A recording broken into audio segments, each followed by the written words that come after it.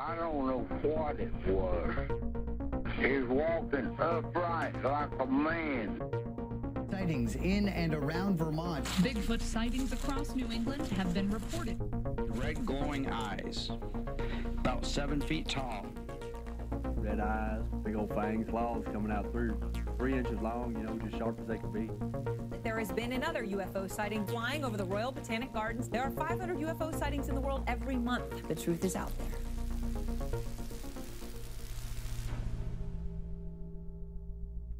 That's a good one. Yeah. So hopefully I don't die from exhaustion, apparently. Like I did at the end of last episode. Yeah. Hopefully. You had chocolate. In between recording sessions, I mixed up some falafel. So it's supposed to rest for a little bit before you make it, and then I'll throw it in the air fryer. Make some make falafel a falafel taco? Yeah. I knew that was coming, you monster. It's really good. It does sound good. Air fryers. Just get an air fryer. They're like fantastic. If you want something fried but you don't want to deal with oil, get an air fryer. Easy to clean, like no oil. It's real good. All you do is put like a teaspoon of oil into it, and then just hot air and circulates the oil vapors. Let's close my incognito tab. Let's clear your cookies. Yeah. So the is that like a popcorn popper type thing? Maybe it's recirculating very hot air, and there's a timer on it. You control the temperature and all that, but you could put anything in there. You can do like steaks, chicken. I use it for French fries a lot. I'll chop up a potato, salt, pepper, throw it in there, and then you've got yourself some like nice homemade French fries. Oh, wow. That's actually pretty cool. Yeah. It's also reasonably priced.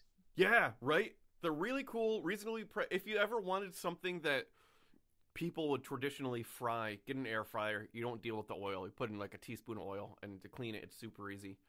I mean, that seems like it's probably a lot healthier for you, too. Yeah, it's like way healthier than deep frying. Yeah, like that actually looks like it might be as close to healthy as you're gonna get. Oh yeah, no, they're like really cool. They're really good. If you like gravy on your French fries, like a poutine style, what you can do is put a little jar of gravy behind the air fryer because they have an exhaust vent on the back, and it'll heat up. If you just have a jar of something you want warm while you're air frying, put it behind it. It'll heat that up for you. So this is men in their late 20s. Oh, I remember we had a fantastic conversation on the way to a giant arcade about leaf blowers. We had a great leaf blower conversation. We had a good leaf blower conversation. We definitely talked about taxes. Yeah, 100%. I don't think there's a way that you and I have a conversation anymore in which school taxes don't get brought up. Not by me, but by you, Brandon. Yeah, well, guess what? I just wrote a check to 3 days ago. The Board of Education? The tax collector. Yeah, I got that, but I pay into escrow, so I don't have to write the check. The what other riveting late 20s conversations do we have? Let's see. I think at one point we talked about not being able to go to sleep late because it's hard to wake up. Yup. Talked about how our, normal conversations. We talked about disliking seeing people do Fortnite dances. Yep, we talked about that too. Also, we talked about how probably if Halo had Fortnite dances, we probably would have done them. Yep. LAN parties. We talked about. I remember we had a bunch of LAN parties. We did talk about LAN parties. So yeah, riveting conversations for people who are not on the edge of becoming old men somehow. Yeah. In their late 20s. Which I'm not saying that 30s are old men. I'm just saying that I feel like we skipped over a bunch of steps to becoming crotchety old men. Well, I remember you sent me a message saying, "Hey, we're gonna go with some people to this arcade the day before New Year's Eve. Would you like to come? And my first text in reply to you was, how late are we going to be out? Yep. That was explicitly your first text. I was like, yeah, I get that, man. I get that. I was gonna use something like Abe Lincoln's Sasquatch or something like that as the episode title, but I think two crotchety late 20 men, the podcast is probably the name of this episode. Yeah. Or the name of the podcast this week. Uh-huh. And as I said before, it's where Brandon and I, we just kind of complain and talk about things that are mundane and uninteresting to people who are in their early to mid 20s, and especially if you're in high school, there's nothing for you. There's nothing for you in this conversation. I'm sorry. Nothing. There's literally nothing. And if you're over like, you know, your late 20s, you'll probably just be mad. So we're narrow casting this one. If you're in middle or high school right now, just know it's all downhill from there. The upside is that if you do want stuff, you can just sort of go get it. Mm-hmm. But recognize that just getting stuff, the price of that is you start to get just weird pains, and then you start thinking, do I want to go to the doctor for this? Probably not. So yeah, I'm John. I'm Crotchety Brandon. Old Man 1. I'm Brandon Crotchety Old Man 2. And yeah, this is a podcast, I guess. So we talked a little bit about what one of the features of this cryptid that will not be named. But the long and short of it is this cryptid was first seen. It was a good one.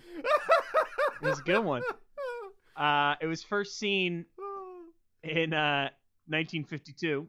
Uh-huh. It was humanoid. Okay. Actually, cryptid might be a misnomer for it, but we'll get into that. And its region was West Virginia. More West Virginia stuff. Okay. There's so much stuff in West Virginia. And the craziest thing about that is West Virginia is a second growth forest. A forest there. So it's not like something lived there for centuries. Yeah. Like, it's the past couple hundred years that stuff has appeared. Okay. Shoot. Oh man, this is hard. Wait, we've done I believe 2 West Virginia, maybe 3 monsters. We've done 2, but we mentioned a couple others on the White Things episodes because I had to talk about White Things in general to do some of those. So you're saying it's humanoid, so it's there's a few boxes that are no longer checked in my head after you say humanoid. Because I was going to say you had that, like, spider squatch thing that you mentioned, so that's out of the picture. There's... I want to say Big Hoot, because every time we do West Virginia, I always guess Big Hoot, and playing the odds, if I just keep saying Big Hoot, then I'm inevitably one of the times going to be right, as long as you keep going through the White Things book. It's not Big Hoot, and it's not a white thing. Oh, okay. West Virginia, not it's Big more Hoot. of a green thing. More of a green thing. Grafton Monster, out of here. Done. We already did that it. one. It's also one of our most popular episodes, believe it or not. I think it might be the title. Is it I'm gonna guess it's another refrigerator. No, it's a Flatwoods monster. The Flatwood Why didn't I get? I didn't know Flatwoods was in West Virginia. That's why I'm bad at geography. That's a problem, but not the central focus of this podcast. That'll be let's see, Atlas, our second podcast, because this is Cryptopedia, so it would be Atlas because it would just be talking about geography. So I mean, I was never big on geography or the histories. I skated through European history, because one, that's something I'm utterly well, now I find interesting, but at the time utterly uninteresting. Because I was able to have good conversations about Star Trek and World of Warcraft with my professor, so I think I got a few extra, a little bit of points that, got the easy way out on that one. God damn it! Hey, you play Cataclysm, huh? Oh, you're stuck at the, you're stuck here. Well, I found if you do this, that maybe you'll have an easier time, huh? Huh? Maybe a few bonus points you want to throw my way? I remember European history. Yeah. My European history experience was nightmarish. Yeah. Because I took AP Euro. Oh, man. And my teacher had us write multiple essays a week. Like, I'm talking 10 essays a week. Yeah. I remember writing them in the back seat of my parents' van when my sister was going to frickin' horse riding lessons. Oh, man. Because I literally spent so much time writing essays. Uh-huh. And then there was one person in the class who literally copy and pasted Wikipedia articles and got perfect scores every time. No. So I did get a 5 on that exam though. They didn't do I forget what it's called, the website where you enter an essay and then it scans the essay and does basically a Google search. It was before that, and most of them were I wrote all my stuff by hand. He literally copy pasted. So oh man, I never copy pasted. I did reword mostly. Anywho, so Flatwoods, West Virginia. Mm-hmm. Flatwoods is a town in Braxton County, West Virginia. It's in the United States. If you didn't know where West Virginia was at this point, we've done 3 episodes on it, so I don't know. It's located about a mile from exit 67 of Interstate 79. Okay. The community is extremely small. Its population clocks in at 277 people. No. How many miles? Not necessarily by volume, but by like XY sort of. It's a pretty small town. I don't remember the mileage off the top of my head. Let me pull up the Wikipedia article real quick. That's because you got 200 people. That's got to be a tiny little place. Yeah, I'm looking at Braxton County. I was like, oh wait, did I get my facts wrong? Because I pulled up the Braxton County Wikipedia, which is 14,000 people, but Flatwoods itself is it's like a sub-town in the county. Yeah. It's tiny. Yeah, it's really, really tiny. Oh man. Okay, I'm looking at it. There's one highway and one main road. Yeah, it's one of those types of towns. It's got it's less than a square mile. Wow. It has no water. It's inside the town limits. I know there's a couple blue flecks on the old Google Maps. Well, Wikipedia says there's 0 square miles, so that probably means that it's less than. Oh yeah, because they look like ponds. I mean, there's a pond behind Flatwoods Elementary School. That actually is an important place. They have a post office. Yeah, and that looks like that's really it.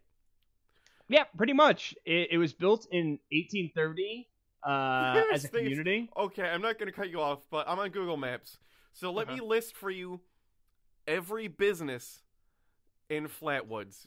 You have the elementary school, the community building, the post office, and then you have, here's the rest of all of the businesses, an antique shop, a funeral home, a gas station, and a bar. That's all of them. That sounds like a small town. Yeah. It's basically what so there's a place. Oh, sorry, there's a car wash. Oh, okay. Well, that's important. To the west of Accord, which is where, which is near us, there's the town of Denning. Yeah. My first job, I went around there and helped my uncle take pictures because he's an assessor. So my first job, We went to a place called Diamond Road, Uh-huh. which is like way out in the boondies, and it had a bar. That was it. It was like its own little town built around a bar, basically. We had to take pictures of it, but regardless, there's always a bar. Uh-huh. Oh, a dairy bar. That's the one bar in Flatwoods. So is this like, I wonder if this is like the bar in The Legend of Zelda where everyone drinks milk? Maybe. I mean, it's called the Spot Dairy Bar, and according to Google Images at least, once you're inside the bar, it looks like there's maybe 2 tables and there's one cooler that has 6-packs in it. So it's less than a bar than a place that has beer. Hey, sometimes that's all you need. Yeah. It's not known for its bar, antique shop, and post office, funeral home. Yeah. It might be known for its post office. Who knows? It's known for an incident in 1952, which, by the way, was known as the number 11 story for the year. No. And it like literally took the country by storm for like a week. So, September 12th, 1952. Uh-huh. 7:15 p.m. Okay, that's a reasonable time. I'll say that right now. It's not a crazy time. It's normal. No, it's not. Although I did look it up. There were 3 boys playing on the elementary school playground. They were playing football at the time. It was Edward and Fred May, 13 and 14 respectively, and Tommy Heyer, 10. Okay. It was around twilight when these events happened. I did look up the times of day that, like, you know, where the sun was in the sky, lighting and all that stuff on the sun calendar. It's just like a website. I have a link to it in the show notes. And it looks like on that day, sunset was at 6:37 p.m. Okay. And twilight started at 7:04 p.m. Oh, all right. Which basically means around 7:30 it's dark. Yeah. So around the time of these events, it was basically getting dark.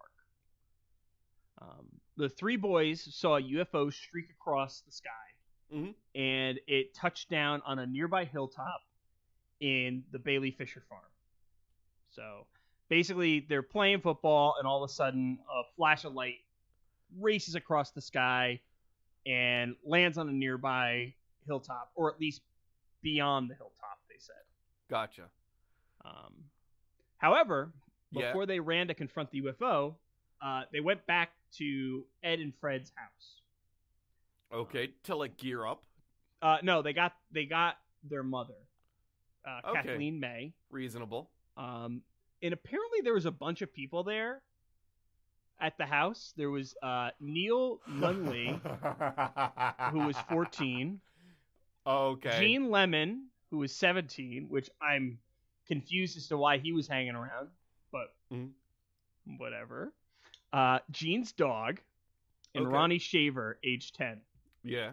I'm still kind of confused as to why Gene Lemon was there, considering he was 17, and the oldest boy was 14, which means that I don't think he was in high school yet. It could just be a small town. Is what Yeah, they could have just been like the kids, because all they have there is an elementary school. Those could have just been whatever kids were local. That's possible too. Might have been. One time, in high school, I'm not gonna say real name. I'll text you the names. Sure. Because I don't want to say real names. You don't want to throw anyone on. You don't want to put anyone on blast. Yeah, but I was in a car with my friend, and we were gonna go play. Go to someone else's barn, and we're gonna play some music. And they go, I've got to stop by my house, grab my bass and an amp, and I'll be right back in. And then they park the car, and I go to open the door, and then I get a very serious look, and he goes, "Don't get out of the car." I'm like, "What? Why?" Well, there's how there's Tupperware parties. I go, yeah, yeah, no, yeah, well, they're having a dildo party. I think you've told me this story before. And I was like, what? It was, yeah, a lady showed up with a suitcase and they're showing stuff off. So it's like, oh, man. Oh, yeah, I'll hang out here. You go get the gear. You burp the dildo. Yeah. I was also very curious. I was like, oh, hold on. I kind of want to know what the mechanisms of a dildo party are. The mechanisms? Like how does it work? Like, well, no, I mean, like, well, imagine somebody shows up, right? Because with just a suitcase filled with dildos. Yeah, sort of like how there's like the makeup, like the Avon makeup lady. Yeah. Like will show up and there's like all this different stuff and you can look at the makeup and try it and see like, oh, I like this color. What? I imagine they show up with basically a suitcase of stuff and go over the features and go over what options are available for all of them. So there's two important questions. I imagine there's a little bit of pretending they're lightsabers. I hope. I mean, there's two. It's the only reasonable thing. There's two what? There's a lot of reasonable things involved with dildos. But there's two questions that I have. One. Yeah. How much Axe is there? Axe body spray. None. Right. This was like a. Well, no. If the person smells of Axe body spray. Yes. And they have a Nintendo GameCube. That's not a dildo party. Uh-huh. There's another thing, and there's a documentary that was assembled by Derek Comedy back in the early 2000s. Yes. Detailing what that is. And I implore everyone to find that documentary because it's important to see the signs. Listen, if anyone's a fan of Childish Gambino or Donald Glover, and you go, what was he up to before Star Wars and rap? Man, this is what he's up to. Actually, everyone in that sketch comedy group, just about, you see everywhere, right? Because Derek Comedy produced Donald Glover. The lead of Kimmy Schmidt, she's the girl from Derek Comedy. And you see, I forget the blonde guy's name, but I believe he's in maybe a few episodes of like they're all doing stuff. Yeah. Oh no, it was a very popular thing, and it produced a lot of like legitimately popular people. All of them. I think I have their movie Mystery Team on DVD. You do, because I think we bought that practically at the same time. Probably, yeah. I'm just looking it up real quick. Yeah, everyone's doing something. Yeah. Pretty much. But yeah, so I'm about to read what I wrote, and this is terrible, and I fully acknowledge how terrible the thing I wrote is. The group traveled to the landing site after assembling when the kids ran home and apparently screamed, we saw a UFO because we're 10 years old. Lemon, by some reports, was wielding the flashlight. Okay. And their objective was to turn the U into an I on the recently FO. What's the I? Identified. Oh, they were God. They were trying to identify what the UFO was. You wrote that? John. I wrote that. John. And then I acknowledged it was terrible, but I didn't want to delete it because I wanted to own the terrible thing that came out of my brain. Yeah. I agree with your comment in parentheses. Yeah. It's it's terrible. Turn the U into it. You wrote like you're working for a newspaper and you're like, I'm going to write the crap out of this article. Like it's oh man. I had a moment. Yeah. I definitely had a moment. Like you're on spec and they're like, listen, once we get used to your writing style and your work, there's the opportunity to become, staff, to be properly hired. And you're like, I'm gonna show them. I definitely overwrote this one. Just black coffee and a fried green tomato. Pretty much. Listen, I wrote this in 3 hours, so. No shit. Yeah. Wow, that's impressive. Yeah. Well, I didn't know that I was going to do this until, like, Wednesday, so. Of this week? Of this week. This is Saturday. I know. Oh, I man. hate myself, apparently. That's the truth of the matter. So as they approached the hilltop, which according to one report was about a quarter mile away, Yep. there was a strange smelling mist. Did they describe the scent? They did. It was like a burnt metallic odor, which kind of reminds me of. It reminds me of when I had a battery burnout on me. Like that's the smell I'm imagining, where like you have the circuits just go bad, and it's like like that acrid metallic smell. That's what I'm thinking of. I was imagining it smelled the way blood tastes. Like you ever get a paper cut or like cut yourself with an X-Acto and you sort of like suck on it a little bit. Yeah. Or if you're chewing on the back of a pencil, maybe. Yeah. Well, I never chew on the back of a pencil, but I don't anymore because I respect them too much. I know you respect pencils now. You respect pencils to a point that is frankly almost upsetting. So after the events of this night, members of the party would claim that they were nauseated by the smell. In particular, the dog who was a part of the party, who was unnamed. The dog didn't like it? The dog was said to have vomited and later died. After running through a low-lying pocket of the mist. Oh man, I'm not laughing at doggo death. I'm laughing like dogs. I only did one fart that the cats didn't like, and I call it the fart. It like dogs. I saw a dog roll on a dead fish once because I was like, oh, I need to get this on me. This for a dog to be like, this is not great. It's gotta be pretty awful. I would assume as much.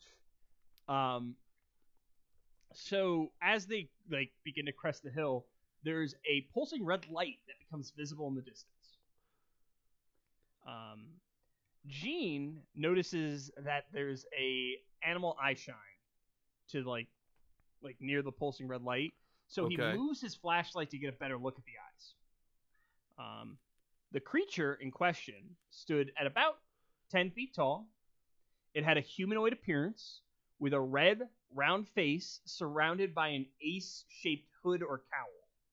Right? So think like, kind of think like the Queen of Roses from Alice in Wonderland a little bit. Yeah. Except taller. I'm questioning the creature's height. Sorry. Because I remember when I was a kid, there were things that I thought were like so tall, and now I'm like, that's not that tall. Like 6 foot, like jungle gyms and stuff. I remember being like, you can't climb that. That's dangerous. And now I'm like, oh, that's not that bad. Well, keep in mind, Gene is 17 at the time of this, so he's a little bit bigger. Oh, sorry. Never mind then. Yeah. But also keep in mind, this is probably around 7:20, 7:30 that this is happening. And if you'll remember, it's dark now. It's dark. So did they just... The blinking red light also makes me think, I don't know the area, but sometimes like radio towers or other things will have a slow blinking light on top of them to alert possible aircraft, or just to say like, hey, this is a structure and it's tall, but it's not necessarily like closed like a building. It's like a framework almost. They didn't say anything about that. Okay. Particularly. There are some thoughts that it might have been like the light from a plane blinking. Okay. Which is entirely possible. Yeah, because they have 2 different color lights on wingtips, so you can tell which one's left and right wing, so you can sort of discern direction and width and all that while it's flying. Yeah, so they don't go over it, but there's a distinct possibility that it's not a UFO, but we'll get into that later. So early reports indicate that it had a glowing green body. But there's two things to that that kind of make me a little bit more leery. Okay. One of them is, in one report I read, it had no color. Like, it was just like a silver body or something like that. Yeah. The other thing that kind of stands out to me about that is if it had a glowing green body, they would have seen the glow before the eyes, probably. Oh, 100%. Well, right now Yeah. I'm picturing basically Ben Kissel in a green suit. Man, Ben Kissel has been getting torn to shreds by this podcast. Did you see their live show? I haven't seen the live show He's yet. a giant. He is. I tried to see if the link that they sent me would work. Like if it was just a link you get after pay, but you can email it to someone. It didn't work out, but he was drinking a Coors Light, a normal one, and it looked like the half-size soda cans that you get. It was outstanding. He is a giant. He's also hilarious, but yeah. He also, the joke I made about the man being shot by a cryptid, the man being shot as though he were Bigfoot, he made literally the same joke I made too, so I feel confident in my joke telling ability now. So yeah, and also I feel good because that means that I wasn't like punching down at him or anything. Yeah, because he made the same punch at himself. So, yay. Anywho, Kathleen reported it as though Kathleen reported that it had drape-like folds, like kind of like a dress or a tunic. Yeah. And large claws.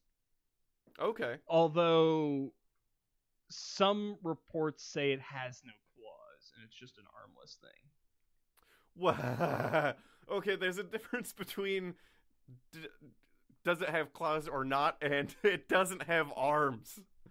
Yeah, so I that's a wild variant. That's not. I could see people seeing the same thing from different angles and yeah, seeing it differently. But arms versus no arms is a little bit much. Yeah, I've been having some problems pinning down all the details on this. Yeah. There's a pretty famous reproduction that's in the show note that will be in the show notes probably, and it will be in the version that we release to the Patreon. Yeah. But the general standard is it has arms. Gotcha. Okay. So, I think that's the most popular depiction of it. And the depiction that they have in like Flatwoods, where they have stuff all over the place, that's the one they usually go with. Gotcha. So, after momentarily being observed by the group, the creature let out a hiss and glided towards them with a, and I quote, bounding motion. This startled the teenage member of the West Virginia National Guard. Teenager? Which is Gene Lemon. So much that he dropped the flashlight and fell over. Although, that depends on which version of the story you read. Because in some versions, he just drops the flashlight. I'm gonna tickle ya, and then he runs, whoa, whoa, and he drops the flashlight. He's extremely scared of tickle stuff. He saw the Tickled documentary on Netflix, and was just like, "Oh no, I'm not falling into this." Yeah. But regardless, the group ultimately fled home. Okay, fair response. Yep. So Kathleen, when she got home, called both Sheriff Robert Carr. Okay. And A. Lee Stewart of the local newspaper, the Braxton Democrat. Okay. Which is what you normally do. You call the cops and then you call the news media. Yeah. Well, I mean, if I saw like a big old creature, I'd be like, "Oh man!" I could. Yeah, I was a little harsh on her. It does make sense to call the news because it's like, hey, I found a wild thing. I live in a town of 277 people. I'm going to get ahead of this story because rumor mill is going to start going and it's going to get wild. Well, and then he can avoid the whole like, well, why didn't you report it right away? Why did you wait a week before you called us? And although to be fair, she did report it as soon as it happened, so credit to her. Lemon, the teenager Gene Lemon, he would go with Stewart to investigate the site again, and reported that the smell persisted. Ah, the stank monster. Yeah. However, yes, and this is a big however. Reports differ as to whether or not the sheriff and the cops smelt the odor as well. Okay. In one report that was more credulous, they did smell it. In the report from the Center for Skeptical Inquiry, which we have in the show notes, and was actually a major source for this entire discussion and investigation, they say that the cops didn't smell anything. They didn't see anything. It was just, a nothing burger. Is it possible, not necessarily a skunk, but there was spray? I'm thinking like West Virginia big cats marking territory. Well, I did read a report that said that the particular type of grass had that smell, and it might have been just because of the time of day. Maybe it was like recently cut or something like that. Yeah, it's the West Virginia stink grass. Well, no, grass does have a scent sometimes. Yeah. And sometimes it smells metallic, to me at least. So it's entirely reasonable that it might be some weird set of weather conditions resulted in the grass smelling weird. And then again, it also might be that the weird smell that they were smelling was something not even related to the grass or the mist at all. Yeah, maybe it was the dog. It might have been the dog. Maybe the dog was sick with something, and that's why it died. Oh, it farted and died. I've seen dogs fart and scare themselves so bad. It's the best thing in the world. My cat farted and woke herself up, and I was like, "What the hell was that?" I love it when animals scare themselves with their own bodily functions. Although, I do hate it when cats go to the bathroom and then run out of the bathroom as though something was chasing them out of it, and then stuff flies out with them, and then I had to go clean it up, and my night's ruined then. Anywho, the next morning they went back again to investigate the area, and they found an oily substance and tracks near the quote-unquote landing site. Okay. Due to the nature of a small town, however, this is hotly debated. People claim to have visited the site that night in either tractors or their truck. There's one story of a guy who literally was like, yeah, those tracks were my truck, and the oil was a little bit of oil from my car. Gotcha. I was going to say, if it's oil or machine oil, that could account for the oily residue and a metallic smell. Yeah. So, I think I'm not even going to bother taking that into account into the analysis of this, because it's a small town. Word travels wicked fast. Yeah. Especially when there's, 7 people in a party looking at something. Let's see, 1, 2, 3, 4, 5. 7 people, 6. 1 bar. Yeah.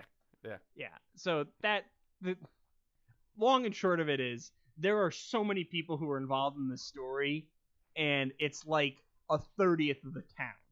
Yeah. So it's like a 30th of the town witnessed this event. So obviously people are going to know.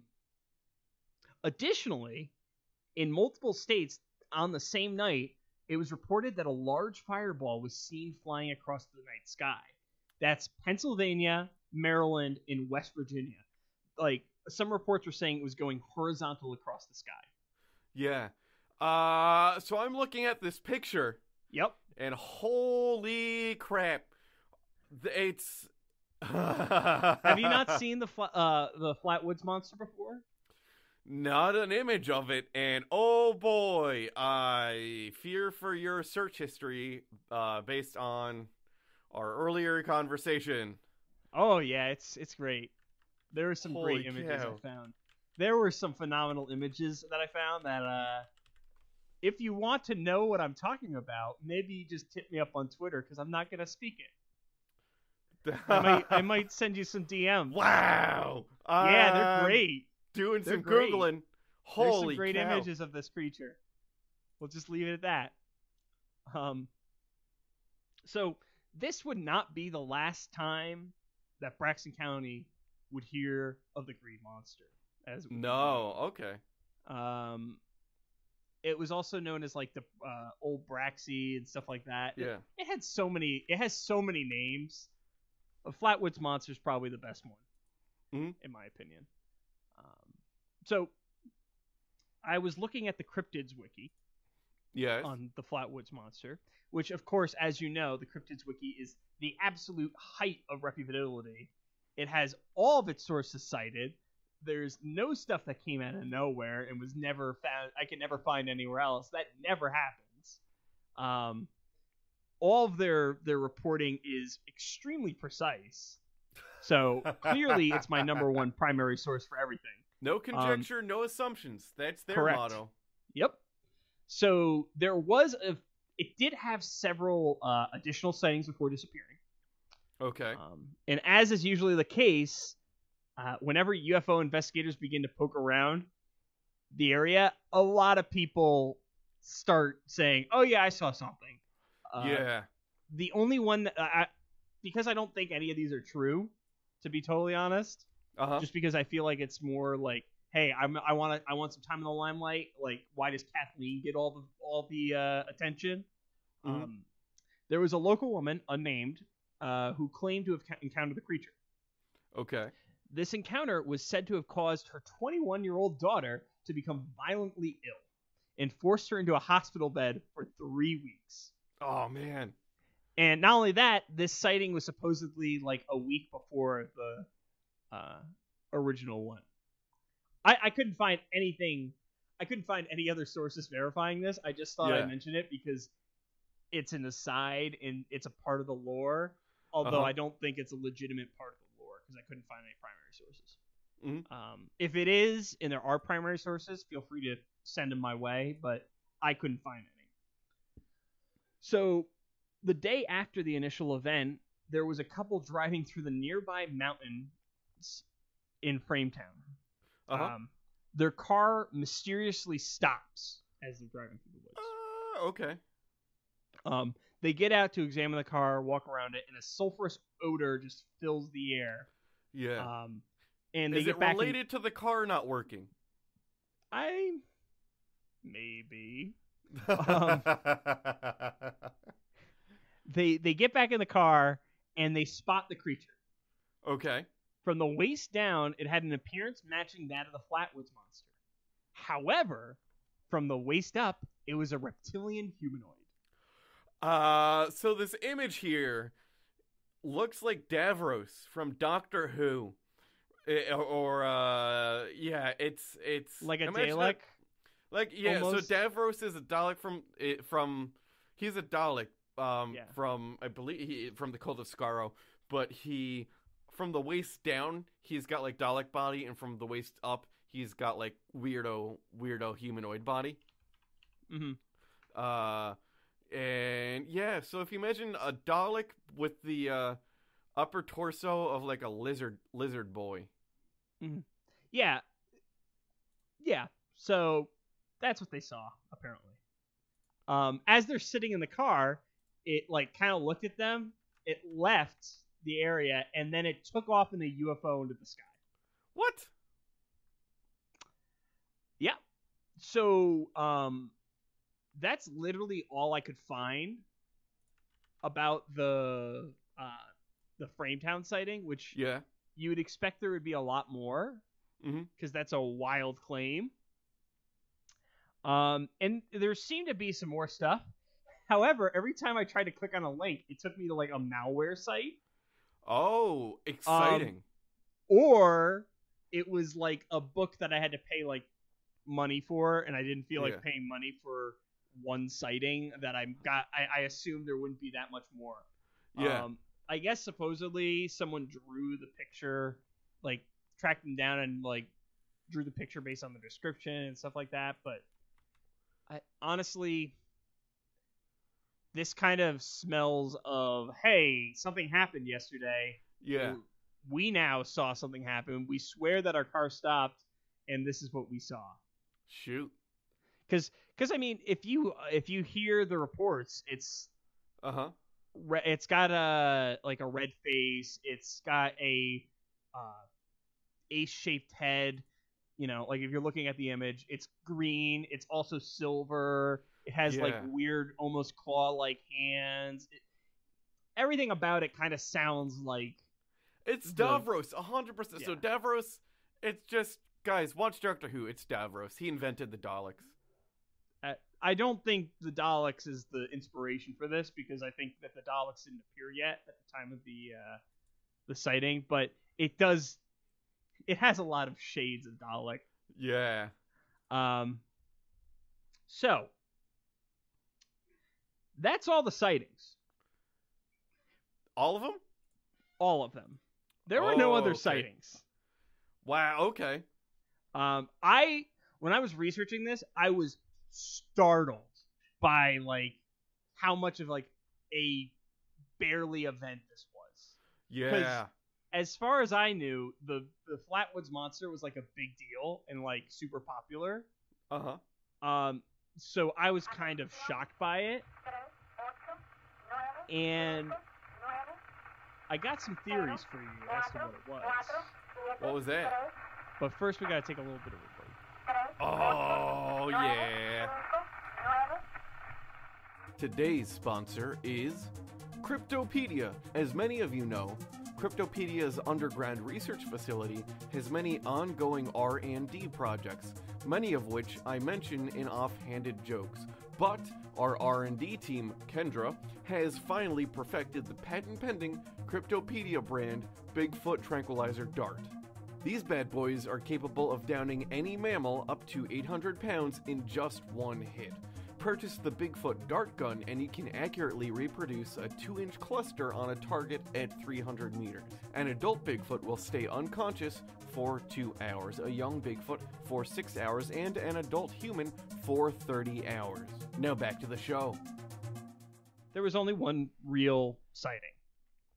Yeah. Most of the witnesses are young kids.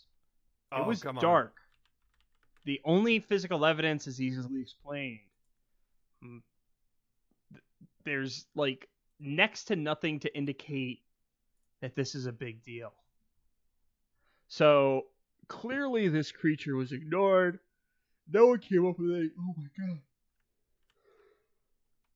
So clearly this creature was ignored. No one came up with any wild theories. It was just a one-off thing, and that was it. Oh, right? All right, fair enough, yeah. Okay. Yeah. There's some crazy cuckoo banana stuff about this. So, the most prevalent theory is that the Flatwoods monster is an alien. Okay. There's one site, it was a black site, and by black site I mean black with white text. At least it wasn't green. Oh, okay, so it's one of the good ones. It's one of the good ones. And it was one of the most involved theories I could find. Yeah. And I will admit, once I found it, I stopped looking for theories because this already pushed my belief threshold to an extreme degree. And after I saw it, I'm just like, yeah, I'm done. I'm done. I'm not researching this anymore. Mm-hmm. And this was the point that John just was like, nope. So, it was I think this theory is proposed by Frank Fascino, and it was retold by someone on their website, cavinessreport.com. So okay.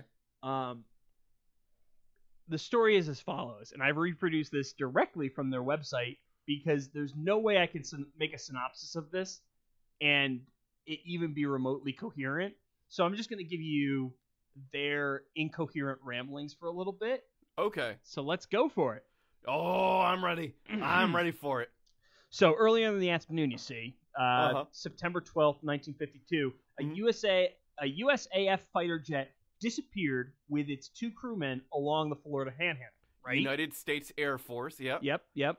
No wreckage was ever found, reportedly. And even though the accident reports for the crashes were found just before and after September 12th, the fighter incident, this fighter incident, it couldn't be found anywhere in the military archives at all. It's a cover-up. The record, yeah, it's a cover-up. Exactly. So the record of this incident had somehow been lost. I don't think so. According to Frank Fresno, 4 UFO had descended into the area on that day, with one of them staying higher than the military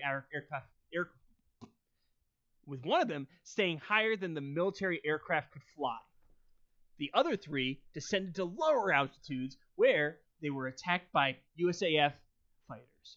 One UFO was badly damaged and forced low to the ground, while 2 military fighters suffered critical damage caused by the UFOs and had to return to base.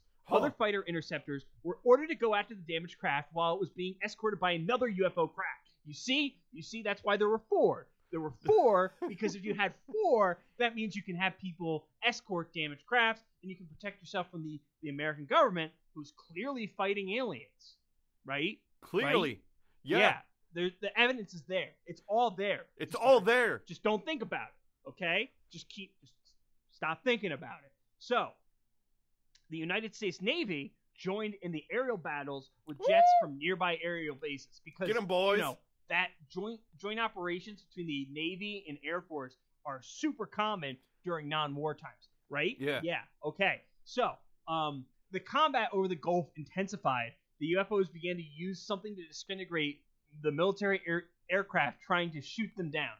So, we're losing millions of dollars in this fight, clearly. Yeah. Right? The United States Army, because they're getting disintegrated by UFOs, which, of course, there's records of deaths and stuff like that, because this is implying that multiple aircrafts went down, and if it's disintegrating it, it's probably killing the people inside. So there's just people who just disappeared, just disappeared. Probably other deaths.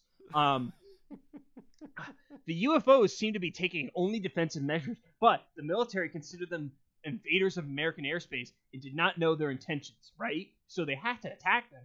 Clearly, the military did not let up, and after many attempts to down the one damaged UFO, unsuccessfully, 12 more UFOs descended from the upper atmosphere into the region, apparently trying to provide more protection and break up the engagement. Now, that wasn't the Flatwoods monster event, though. That was a different thing that happened the same day. Oh. Because the same afternoon, just after the fighter incident... So then is the Flatwoods monster... Is it a surviving creature from possibly a downed UFO by the United States Air Force in a joint effort with the United States Navy? You're thinking on the right track. Let me get to it. It's almost there. It's not this one, but there's another one. Because you see the same afternoon, an observation plane. Yeah.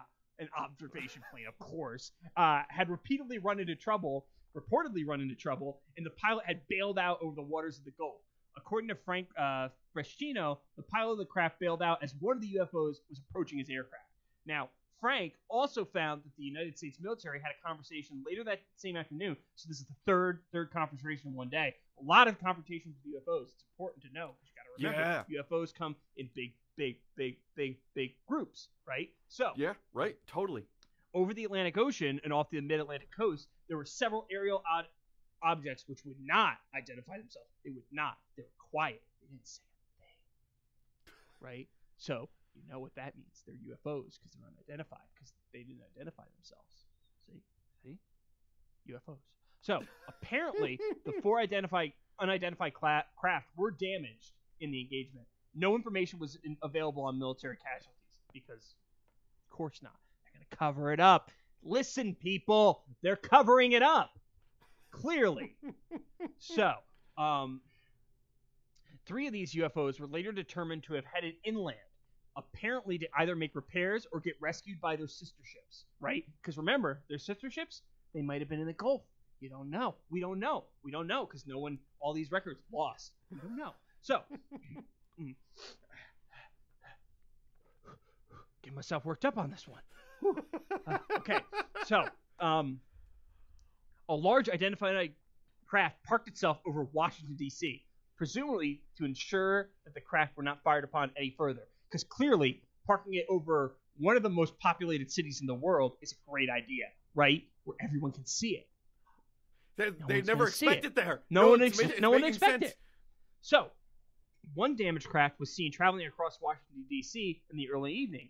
And ultimately, that one, the 20th craft from that day, that was the Flatwoods craft, right?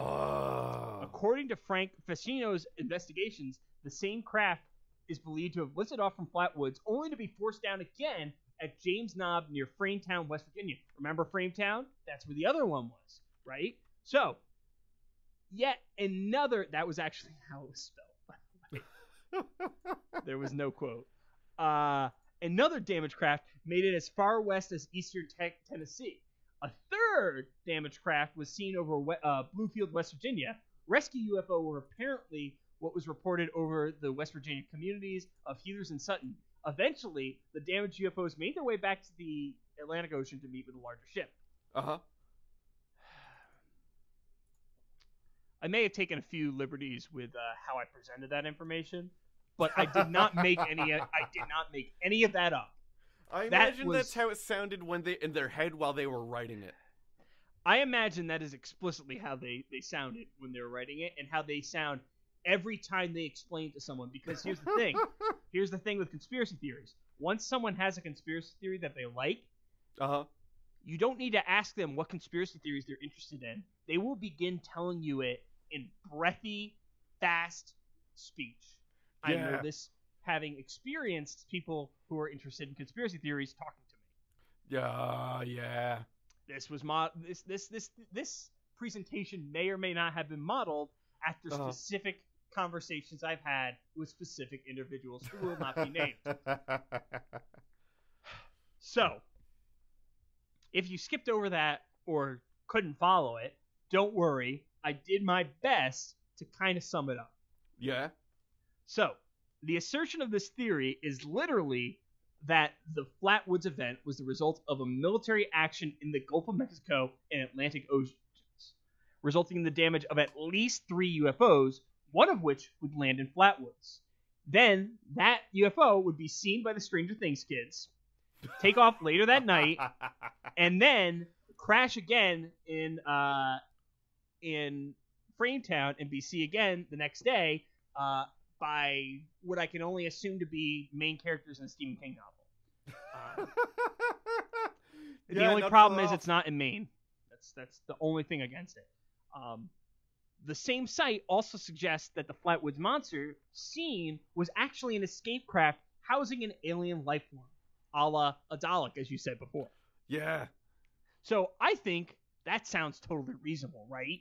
100%, yeah. Right? Like, that makes total sense. There's no evidence indicating that this is a fact. There's no reports from the United States military on that. There was no reports on sightings of a large craft over Washington, D.C. or the Gulf of Mexico, which I want to also point out is a heavily traveled Gulf. Like, yeah. You know, because there's so much trade that happens there, and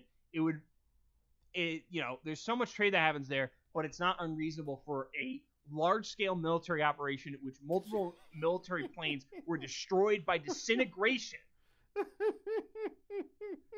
It's totally reasonable that wasn't so. And keeping in mind, this is 1952, so this is like the beginning of the jet fighter program.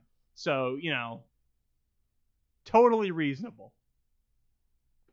Yeah. No, there's nothing. I don't think there's anything that we can dispute or anything that is disreputable about that report. It's totally legitimate. There's nothing wrong with whatever he said. Everything was super real to me. But, might as well cover a few more theories on this whole thing.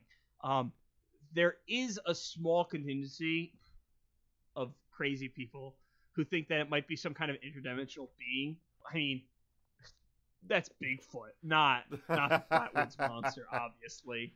But we've got to at some point touch on the whole trans-dimensional Bigfoot.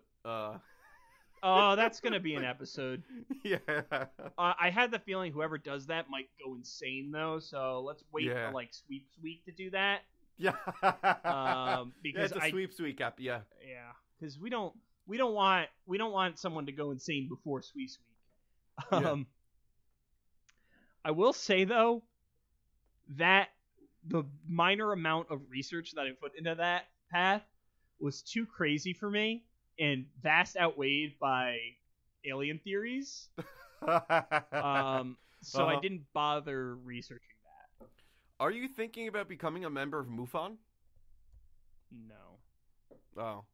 So I'm not gonna. That's a path of darkness down which only Zabrowski's lie. You can get a hat, a shirt, and a badge.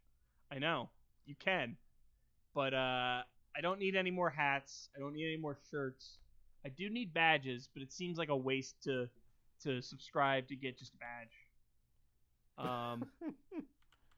So, as I mentioned, the hyper reputable cryptid wiki before. Yeah. I thought I'd take a screenshot of the background section on the Flatwoods monster at the time of recording. Yeah. Because it's one of the funniest rundowns I've ever seen about a creature ever. So, it's kind of like, you know how on bios on Wikipedia, they'll like go over the basic stats, like who they married, their family, nicknames, what they've been in, yada, yada, yada, stuff like that. How? Oh, I'm looking at this now. Okay, so it's exactly as you described. Yep. There's a breakdown. Type, alien/interdimensional being. First sighting, 1952. Last sighting, 2010s. Country, USA. If they are extraterrestrial/interdimensional AI, then they likely wouldn't live there. Habitat, probably another planet/dimension. Possible population, probably high. I have, among the many, two large issues with these. One, population, probably high. Yep. That one. Yeah, I saw that. I posted that to Twitter when I found that because that is a gem. That's a clear lack of understanding of estimating a population. That's fantastic. And the other thing is, what's the 2010 sighting that they're talking about? I could not figure it out for the life of me. I think, and I'm not sure, it might have been a Mountain Monsters reference.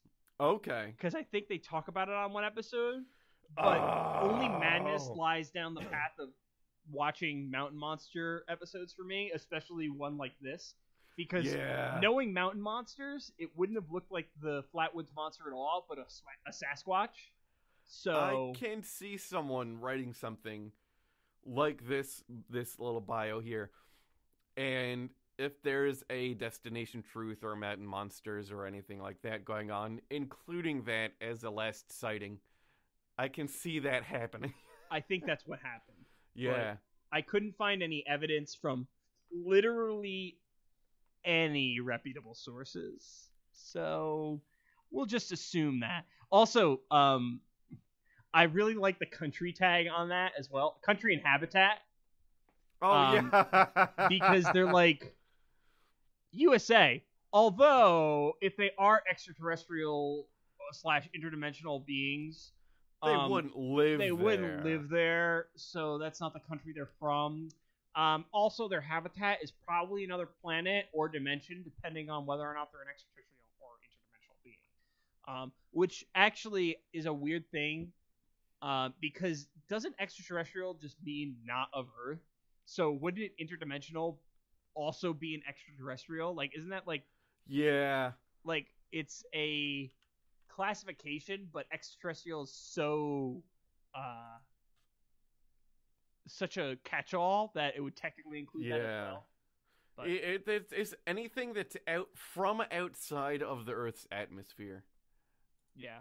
Although I guess the argument might be if it's an interdimensional being, it's technically a member of Earth, just on a different dimension. Yeah. But although I guess astronauts, by that definition, are extraterrestrial. Because they are from outside the atmosphere. Well, they're in an extraterrestrial state when they're in the space station. But when they land on Earth, they're terrestrial again. Yeah.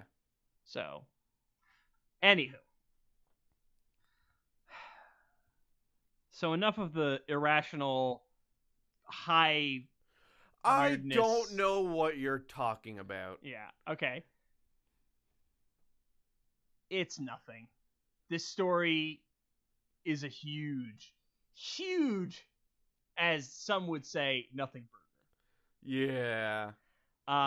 Air Force pilots did show up to investigate it, but, and this is a huge but, it's 1952. They show up to every claim of ETs ever. Yeah. If Well, it you know reaches why? the national news media. Because they're real. There's no reason why they would show up unless they were real, John. John, this means it's real. It's real, John. That's why. They wouldn't show up for just nothing. Not because they're afraid that it might be, a spy operation from the Russian government, or No. it might be that, oh, hey, aliens do exist, so if aliens exist, that means that we have a legitimate national security problem, because that's a thing that we might have to deal with, because they have a high enough technology that they can travel through space, which we can't even do properly. No, none of that. No. But, anywho, the large craft that was seen through multiple states, Yeah. probably a meteor. You know why? Because most Why? of the eyewitnesses said I saw a meteor. I don't know, though. But I don't know. Can they be trusted? Are we I sure mean- they're not agents working for the government to disprove that? I mean, we can't be sure because, but Occam's razor says no, they're not. Okay. You do Also- you, John. Also, if it was seen from at least 3 states, one of them being in Maryland over Baltimore, which is not a small distance from. Maryland Indians shouldn't be trusted. Just anyone from Maryland. They're, What I'm trying to say is it was way too high up. The mist, probably fog, like a late night fog, which in September is not unusual even around here. Stink the- fog? Well, that's assuming that the fog is the thing that was making the stink. If it was the dog or grass, I make no assumptions. It was an alien sending out stink fog. All right. Well, how about this? We'll see. Do you know about Taito Alba? That's Jessica's sister, right? Well, if her sister was an owl. If her sister was a barn owl, yeah. Is her sister a barn owl? Is her sister a foot-tall barn owl, Brandon? It's a barn owl. That's pretty interesting. I only say that because for Mothman, I believe that was, or a barred owl is attributed to that. Not a barn owl, but a barred owl. So that's kind of fun. They're close in name. Yeah, but they're pretty different. Oh, so they got different names. Yeah. So, if you take the description at kind of face value, right? Yeah. And you think about, okay, so it was about 10 feet tall, right? Uh-huh. So let's assume that there's a branch that's 9 feet off the ground.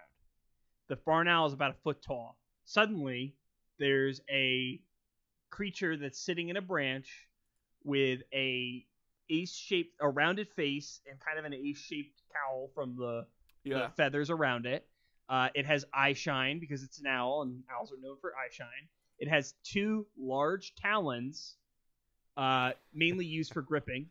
That I'm might just look thinking like, to the Napoleon Dynamite, talons. large talons.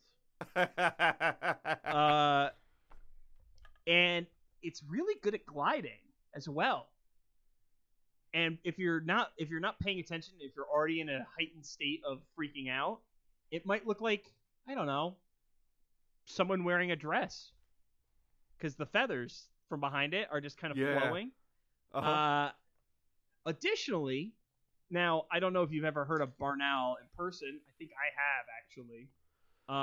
barn owls, they hiss. Oh, do they?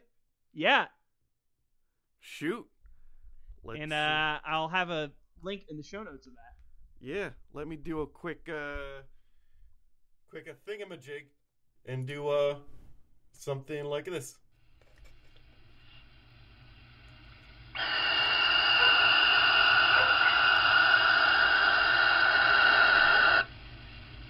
Which, kind of sounds like rockets or something like that shooting off. So yeah. Yeah, listen. I like what you said about rockets. There's a good hit. Yeah. Kind of hiss they got going on there. Yeah, so I'm not saying that it was definitely a barn owl. I'm just saying that Occam's razor tells me barn owls are common to the region. It's a possibility that a barn owl could have been the Flatwoods Monster. I don't think, and let me point this out, I don't think the kids or Kathleen were hoaxing it. I think that the kids misidentified a meteor going over a hilltop, thought it landed there. Then there was some kind of light blinking that now they're in a state of mind where they think that a UFO's crash landed. UFO fever is a thing in the 1950s. So they go get their family. Everyone's hyped up, amped up, because I've been there. I've been in a situation where someone comes and says something's happening, and I go along with it. Yeah. And sometimes even you just have to yes and. Yeah. So I think that this is just a colossal yes and human memory is a malleable thing. And when you have a lot of adrenaline running through your system, you don't always see the thing that you think you're seeing. Yeah. Which, honestly, the whole set of circumstances for this particular sighting just really point towards it's probably a barn owl and a meteor. Yeah. But yeah. So, because, as we said before, the Flatwoods Monster is a super popular cryptid. It has a legitimately huge cultural impact. Right on. I like it. I like when they affect culture, because it's just sort of cool to see how that happens.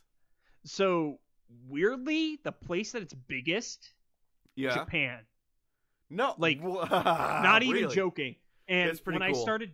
I started doing this section, I was like, wait, that was the Flatwoods Monster? Wait, yeah. What? It's everywhere. So first things first, Majora's Mask, Romani Branch, there's an event that one of the characters is not Anju, but the little girl from the ranch. Yeah. She's convinced that aliens have been abducting their cows. Right. Okay. So there's a quest in which you can basically protect the cows from being abducted by aliens. Crimea, that's the name of the girl.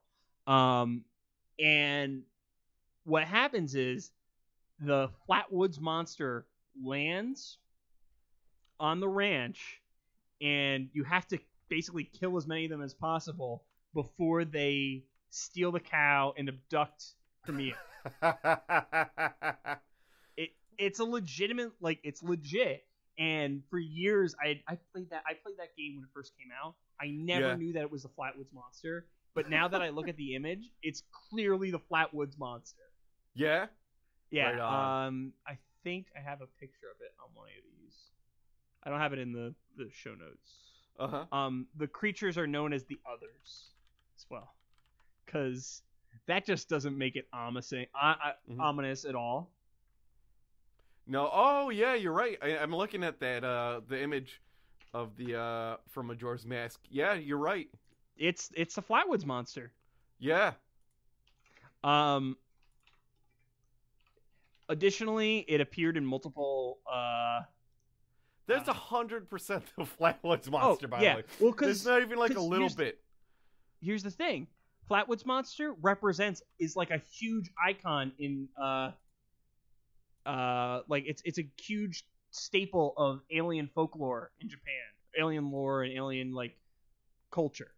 Like it's practically the role model for it. Because like even when we went to that Japanese bookstore a while back, the magazine that I showed you had the Flatwoods monster on it. Oh, wow! Okay.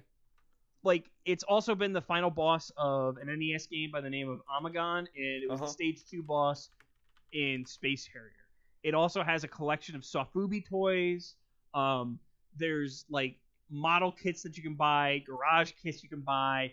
There is a crazy amount of Japanese Flatwoods monster paraphernalia. Yeah. Additionally, it appears in Fallout 76, but apparently that was not a good game, and I still have yet to play it. I'll probably never play it. But at the end of the day, this story is kind of like the Dover Demon to me. Because a lot of the peripheral discussion around it and like the events are kind of similar to the Dover Demon in that it was a quick sighting, eye shine, yada yada yada. The legend kind of spread. There was a few more sightings, but the question of whether they're reputable or not is there, and you're not really sure what it is. Although in this case, it's a little bit more cut and dry as being some kind of owl to me. Yeah, but totally. Yeah. However, unlike the Dover Demon and the Enfield Horror, it's been totally embraced by members of the town of Flatwoods. Oh, right on. Cool. There's a sign that says "Welcome to Flatwoods, home of the Green Monster." Okay. It was erected outside of the town, so as you enter the town, you see it. There's a 3-day festival called Flatwoods Day, which celebrates the legend annually. That's cool. And I read another thing where there's like 5 chairs that are around town. If you take pictures of all 5 of them and bring them to like the community center, they give you like a free patch or something. That's cool. I'd do that. So it's like, I think it's one of those things where it's harmless enough. It's a part of the local lore. It's a part of like the cultural zeitgeist now. And at the end of the day, I legitimately just think it was a misidentification and people got super stoked for it. Yeah, well, it's pretty cool. Yeah. I mean, it's also a harmless story too, which also, in the interesting thing that someone pointed out, I think it was the Center for Skeptical Inquiry article I read. There was this is actually before abductions became a thing in UFO stories. Which is why the Flatwoods Monster didn't abduct, because it was before the Benny Hill, the Hills abduction, which was like the first major one. And then all of a sudden, after that happened, abductions became common. Big, yeah. Which I still think that one that's a whole episode into its own right. If we do more alien stuff, that's definitely going to be one that we should talk about. I think if you're craving to know about that story, there's a last podcast on it currently, and there's probably a billion other podcasts that did it. But yeah, it's interesting to see how lore evolves based on other stories that appear. Because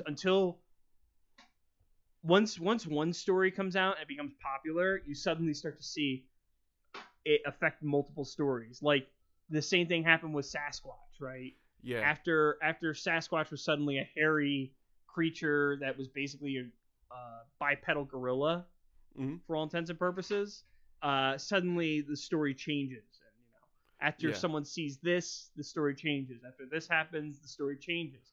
And culturally speaking, we're kind of magpies, right? Yeah. We take the bits and pieces we like from everyone else's stories and create new stories and mutate the stories to fit that. Well, UFOs used to never be described as saucers, and then there was a first instance. I'm drawing a blank. It's a really famous one, but I'm drawing a big fat blank. When it was first described as a saucer shape, and next thing you know, they're everywhere. Yeah, and like the whatchamacallit, the little green men design of it was like someone mentioned it and it changed suddenly overnight. Like it went from like kind of vaguely humanoid, like vaguely just basically just people, to being suddenly the Greys. Yeah. So, and the same thing happens in cryptid folklore as well, right? Mm-hmm. Like the Loch Ness Monster is commonly thought of as a plesiosaur, but a lot of the descriptions of the plesiosaur of the Loch Ness Monster are more like a sea serpent, right? And then the Yeti is described as being brown in most cases, but suddenly it's now a white and blue Bigfoot. Yeah. So it's interesting how things change because, you know, black and white film will depict it as having white fur because that's more interesting to look at than a black furred animal, right? And I don't know.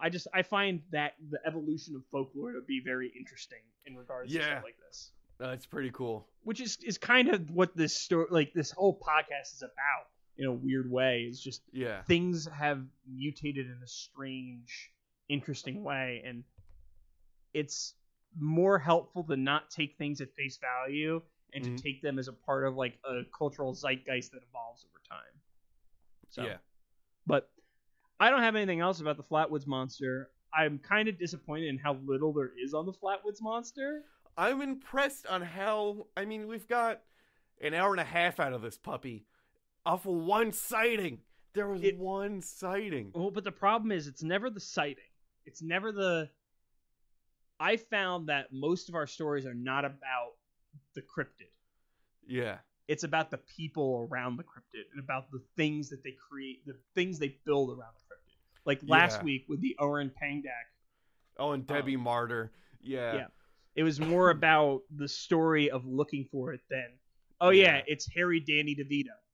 Yeah. Which I think is now the 5th episode we've mentioned Danny DeVito. I wouldn't be surprised. And then, like, the Ropin. Don't say his name, John. Don't do it. I'm not going to say his name. After the Ropin episode was literally not about a pterodactyl, but a person who had an agenda. Yeah. So it's just interesting because really at the end of the day, we can describe the creature, but because they're cryptids and because we don't have any information about how they live their life, like credible information, and how they exist in the world and what their biology is and things like that, there's not a lot of meat on those bones. No, not really. But the people who look into them, the people who research them and study them, that's where the real legitimate story is for all these things. So, but anywho, I think it's time to do our plugs. Oh boy. So, I don't copy the plugs to mine. All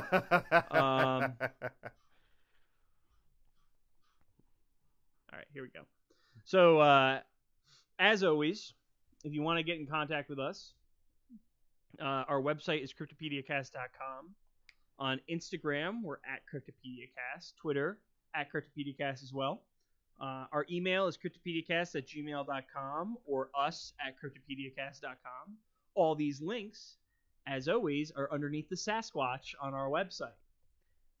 Although the Cryptopediacast one is in the show notes, so you know, whatever.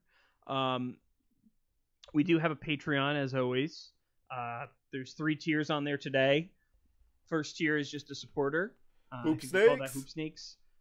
Second tier is what is Hodags. Hodags. Yeah, $2. Hodags. You get to read all our copies. We include pictures. We've got links. We've got YouTube videos, all interspersed throughout our copies that you can read at the $2 level. Mine also has citations in it now. Ooh. I've been working on citing my sources more. Yeah. Although it's not MLA certified at all, so if you're trying to grade my paper, I'm not going to be doing great. It's more just so you know where things are. It's just the links to where we got everything, yeah. Yeah. And then we also have a Jackalope tier. Jackalopes! Which gets you access to our audio content. Brandon's been producing a little bit more than I have, but I'm looking at some stories that I might be covering in the near future.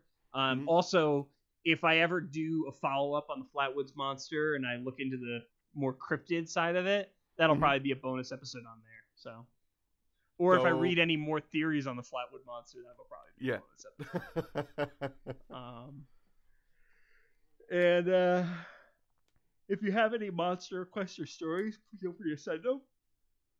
As we've already gotten a few of those, and I think at least one of them's in the pipeline currently. We also are looking for creepypasta and cryptopasta for me to yell scream at you. I'm gonna try to not yell scream on the main podcast after the rope-in for at least a year. So if you ever see the Moko Memble, that's gonna be a yell scream episode for sure. But we'll wait a few episodes before we unleash that one. But yeah, so that's it for the podcast itself. Brandon, you got some plugs?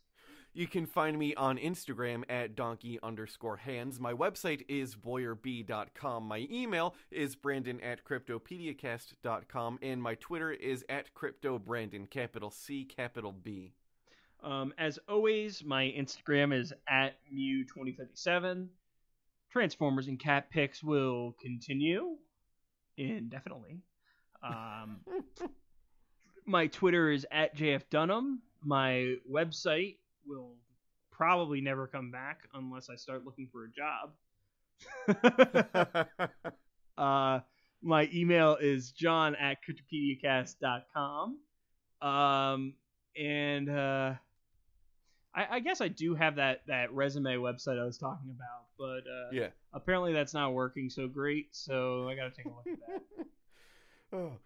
Our art is done by Tom Hill. You can find him on Instagram @ThomasMichaelHill. His website is greatergloryco.com, and his email is tommikehill@gmail.com. As always, I'm John. I'm Brandon.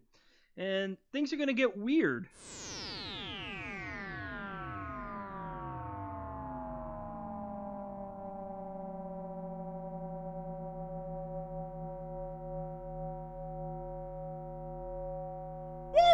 Yeah. I'd yawned about 90% less that time.